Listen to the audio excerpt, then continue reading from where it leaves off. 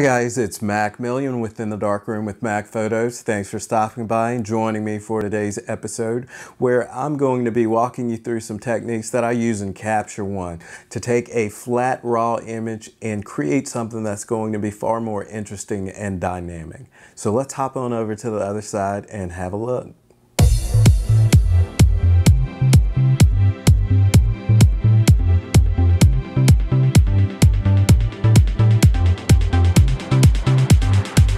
Hi guys, so here we are over in my favorite application, Capture One, and today what we're going to be doing is taking an exposure that has a proper exposure but is a bit bland out of the camera in its raw form, and we're going to create something that's going to be more dynamic, an image that really has pop to it. This particular shot was taken my last day in the Bahamas. We were all scrambling to get off of the island due to a hurricane coming. So I think I had about 5 models lined up this particular morning. We were trying to rush and get shoots in. This was one of the first shots I had with this model. So it's one of my test shots. Exposures are correct. Proper exposure to the right here, we can see our highlights has a few little areas not necessarily blown out, but they are a little hot. But what I know with the dynamic range on my camera and with Capture One, there's a lot of detail here. So I'm going to show you how we recover that detail. There again, creating an image that's going to be far more dynamic. What I've done here is created a variant or a copy of the image. So we're going to work with a copy so that we have a before and after comparison. First thing I want to do here is I'm going to take the image and we're going to do a bit of correcting to our white balance here. Let's see here. I'm going to begin to cool this image just a bit. Getting your colors correct really makes a tremendous difference. Just a minor adjustment. Just pull this image just a touch. And we're going to go back and begin to saturate this image to bring out the colors here. Okay. As I've done that, as I mentioned before, this area to the right that seems a little hot. We're going to begin to bring back the dynamic range. So as you can see, we've got cloud coverage and highlights in the clouds there that begin to come back into view in those areas. Okay. And as I'm doing this, I'm really, aside from, bringing back those highlights, what I'm looking for as I'm making these adjustments, I want to make sure that my model, I've got good looking skin tones here and exposure, highlights and shadows on my model. I'm going to bump up the brightness just a bit. And I'll show you why I primarily focus on the subject, on the model, as I'm doing this. Okay, so that looks good. The reason I do that is because I know anything in the background here, I can make local adjustments to, and pretty much create whatever I like from that background. So now that we have the model, we've got a good looking skin tone there with our model. Our exposures look good. We're going to go over to the local adjustments here in Capture One and create a new local adjustment. We'll call this background.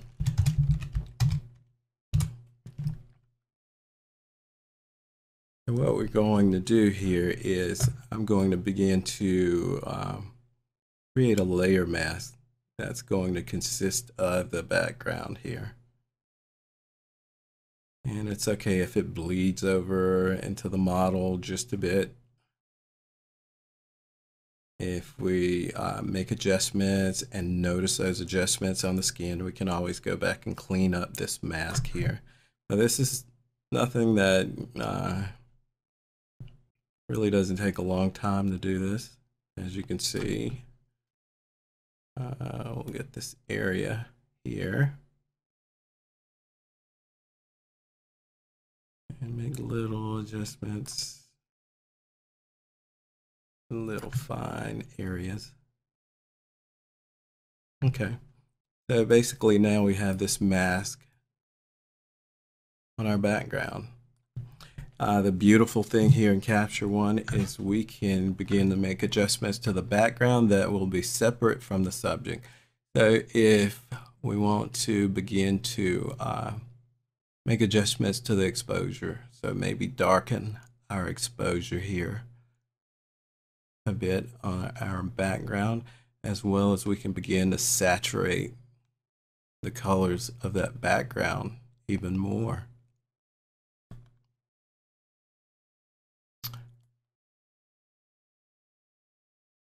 Okay, so that looks good. We'll give a little more clarity to our background there. All right. And with the local adjustments here in Capture One, I love the ability to separate your foreground or your subject from your background, and to be able to make those local adjustments to those areas you've applied a mask to. And you're only limited by your level of creativity here. So anything you can imagine doing to an image, you can actually do here in Capture One. So what I want to do at this point, we're going to take the local adjustment layer that we've created, or the local adjustment mask on the background that we've created, and I'm going to go to the color editor here in Capture One.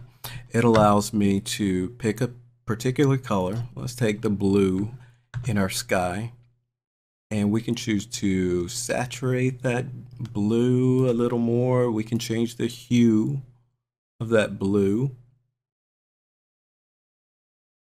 So let's see. We can change the dynamics.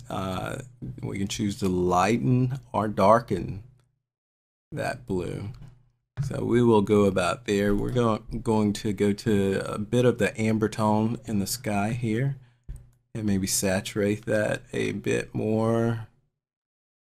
Looks maybe a little green, so I'm going to add a little more reddish, give it more of a golden tone, and let's brighten it just a touch. All right. Now, one of the things I notice here, the waves crashing in right behind the model there. I want to create a new adjustment layer specifically for that. We'll call it waves. And it just looks very bluish to me, so we want to correct that a bit. We want it to be more like white caps here. So we'll go in and apply a mask to those areas here.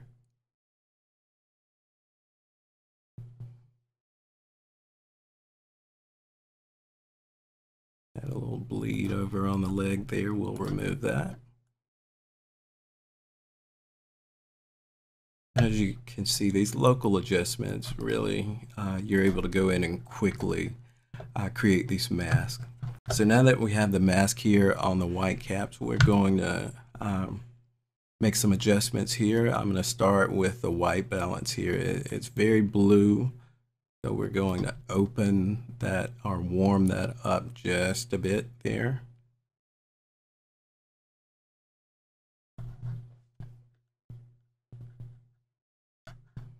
Okay. Next, I'm going to go to the color editor. And we're going to select those colors and make some final adjustments to the white caps there. And maybe brighten it up just a touch. So now instead of having that bluish white cap, we actually have white caps. The waves coming in and they are more balanced there. Okay. Now I'm going to see some areas I'm going to clean up just a bit here, so that we have a little bit better transition between the white and the blues there.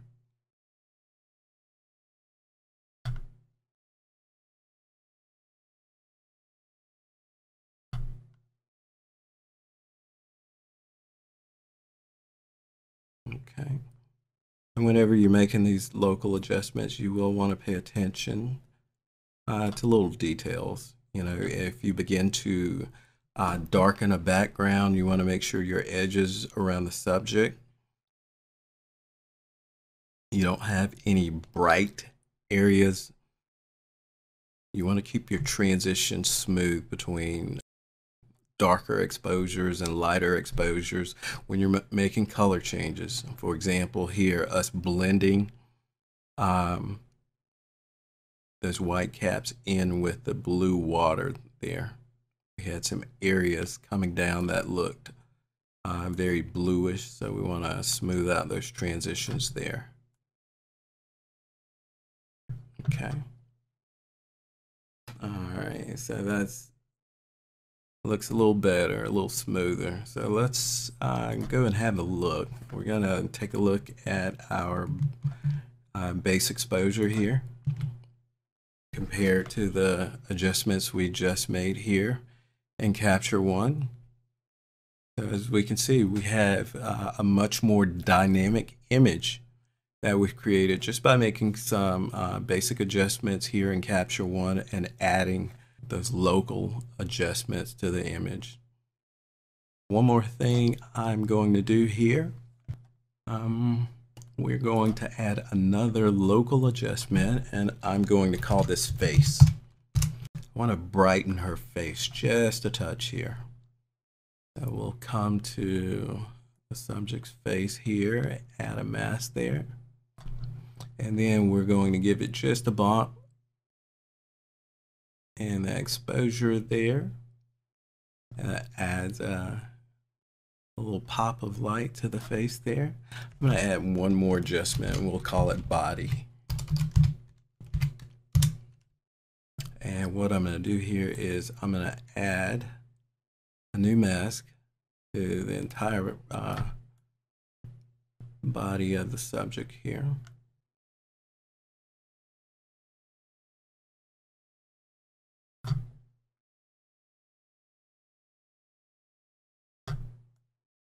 And what I'm going to do here, I'm going to dodge or tone it down just a touch, just a little bump. Okay. And so what I did there was kind of brought more light, more focus, more attention to the model's face there, and dodge down the body just a bit. That gives us a little more saturation and a little more contrast to the model's body and the contours of the body. Now we'll go back over to our basic exposures here, and what I'm going to do is just make a couple of little tweaks to the levels here. I'm going to take the midtones and just brighten them just ever so slightly. And then we'll take our highlights here and bring those out just a bit more. And we'll go have a look at our before and after. We have our base exposure to the left, and then the exposure we've made the adjustments to and applied the local adjustment mask to on the right. So there doesn't take a lot of time, but I love the flexibility that I have here in Capture One when it comes to creating more dynamic exposures for those images where your exposure's correct, but for whatever reason you didn't have the time to, really get the dynamics spot on in camera, you are able to make those adjustments here in Capture One, or even the images that you were able to capture the dynamics you were looking for in camera. You can always come in and fine tweak things here, be it your white balance, making adjustments to color, and creating images that are really going to have that pop, more of a wow factor to them. I hope this has been a beneficial tutorial. Definitely Capture One is my absolutely favorite software and application to use. I hope you all will take a look into it and give it a try. Until the next time, I'll see you on the other side. As usual, I hope this episode has been beneficial.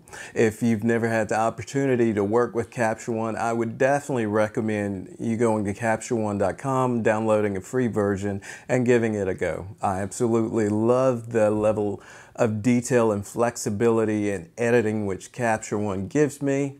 But until the next time, get out there, get shooting, and remember, make every shot count.